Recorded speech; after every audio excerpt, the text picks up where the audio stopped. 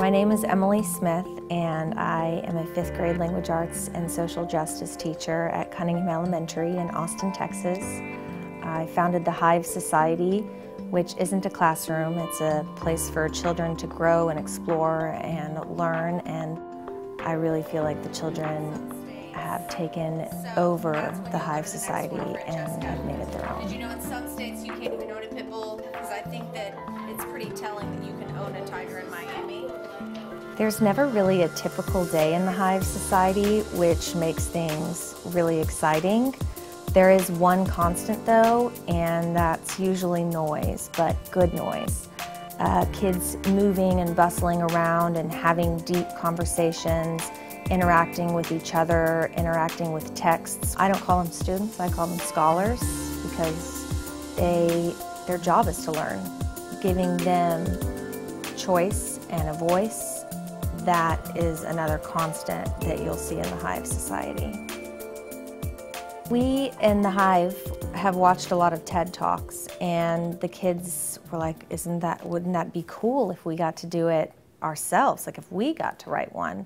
And secretly I was, planning on them doing that anyways. So instead of being TED Talks, we called them Hive Talks to make them our own and personalize them.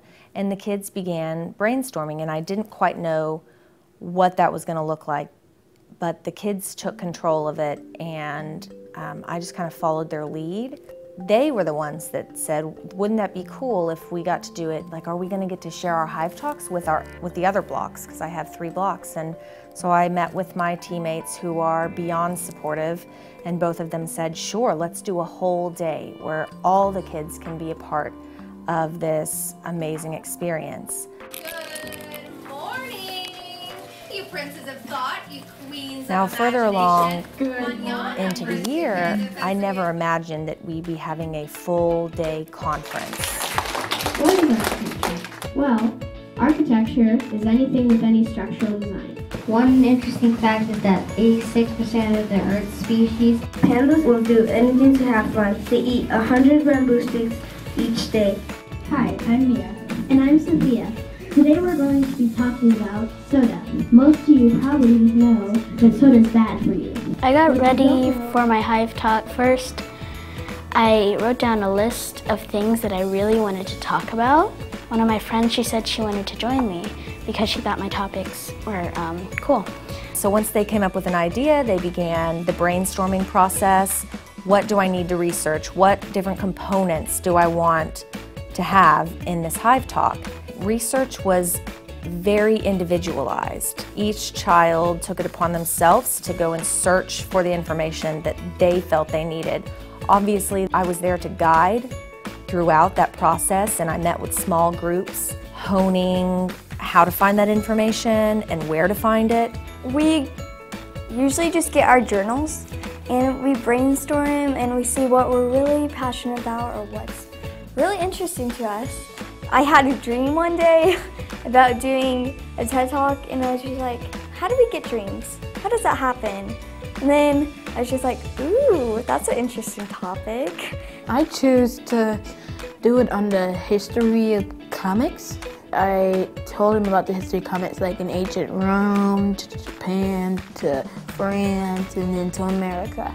In 1983, the first DC comic was made. I just like comics in general, and then I have a whole bunch of comic books at my house, and then I wondered, what about the history of comics? Basically, each child was able to choose from their entire world, all of their experiences. It doesn't necessarily have to be a new invention or a new idea. It can be something that a child is really passionate about and that they feel that they're really knowledgeable about, and they want to share that knowledge with their friends. My favorite thing this year has been Hive Talks, because I get to write about what I like and what I know about. I've learned how to do a speech in front of big people and how to get over the fear of talking in front of big people. They allow us to express what we like. We get to use the technology a lot, and we get to learn how to make a PowerPoint, and we get to show off all of our skills. I think that the Hive Talks are important because there's not just one topic that we had to talk about. We could talk about anything we wanted at all.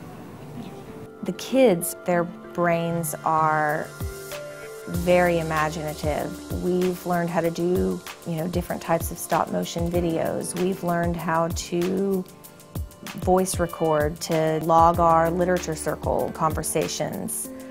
I've found that some teachers are a little hesitant to give students more agency, and that's an understandable fear or feeling. There's definitely a process leading up to that. We spend a lot of time at the beginning of the year talking about what we want the Hive to look and feel like. And then gradually over time, the kids begin to realize that this is something that they have ownership in. Therefore, they're more dedicated to their work. They're working with each other. They're taking care of each other. I think the most important thing to remember about the Hive Society is that it's more than these four walls. It leaves with the kids when they leave at the end of the day, and it leaves with them when they go on to middle school. I don't want this just to be their 5th grade year. I want this to be a much bigger part of them because they deserve that.